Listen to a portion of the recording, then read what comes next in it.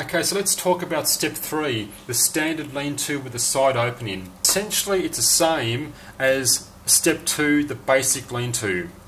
And there's the roof, the same as the lean-to right there. But what you're doing is you're going to have the ends enclosed. I haven't drawn the ends enclosed here to keep the diagram clear, but you're going to put poles at the ends, like in a fan shape coming out, more roof material, and you can enclose both ends. It's also as demonstrated by Lofty Wiseman in a good video on YouTube. You can look it up. He had 3 students make this shelter, so that's what you can look up. And this shelter does give you the best option for a fire. You get a fire out the front, you get plenty of heat and convection currents coming in, you get the best heat from a fire into the shelter, and that's what Lofty Wiseman demonstrates. The ridge poles, again, around 4.5 feet. In the last video for step 2 I said 4 feet, but a 6-foot poles, which I like to work with at a 45-degree angle, will give you a bit more than 4 feet, about 4.5 feet, definitely under 5 feet. It's all thereabouts, all approximate figures. You're not taking exact measurements when you're out there. So the feature about this shelter is the large side opening. Now you're going to have these awning support poles, one on both sides at the front, one sticking out on both here and here at the front, and there it is there coming down there. The roofs on the back side, these are sticking out the front, and they're going to support lintel poles coming across like that, and an extra roof just like that, which you can call an awning roof coming down. It might come down a bit more to about halfway or thereabouts, and you can see how that awning roof, supported by those awning support poles at the front, will give you more coverage. You can be in there with more coverage just like that. So that's the key feature to this side opening. It does give you the best heat from a fire, having the side opening. I do demonstrate that. That's 13 videos I make online, the pen shelter. I show you the frame and I crawl in and show you the big side opening, but I went on to make the full A-frame, which is step 4, and my pen shelter, which is step 5. So I showed you the frame and how it works.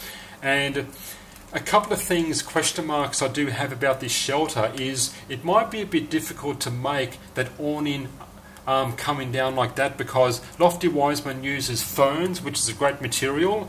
If you use ferns or perhaps clumps of grass and so forth, you can stick that into the lintel pieces, and the smaller, supple, longer, thinner pieces you interweave to make the roof frame.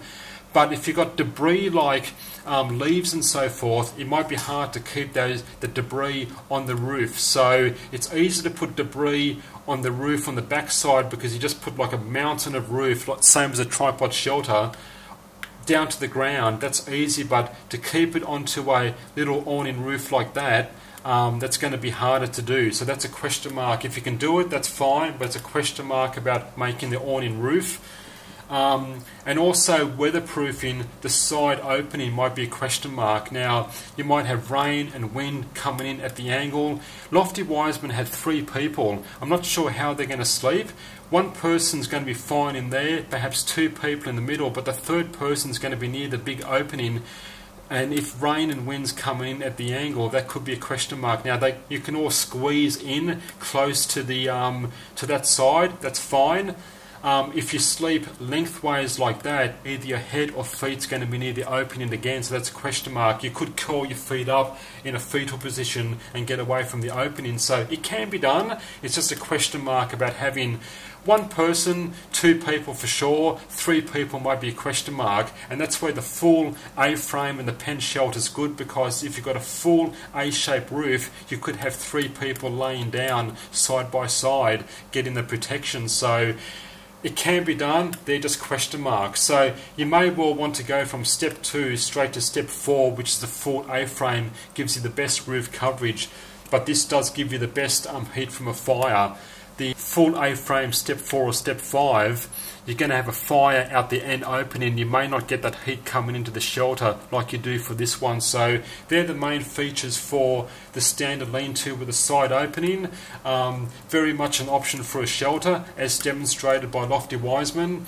I just a couple of question marks about making the awning roof and the weatherproofing for the side opening, especially if you have 3 people in there. But if it can be done, you can squeeze in, that's fine. So there's a standard lean-to with the side opening, and we'll move on to step 4.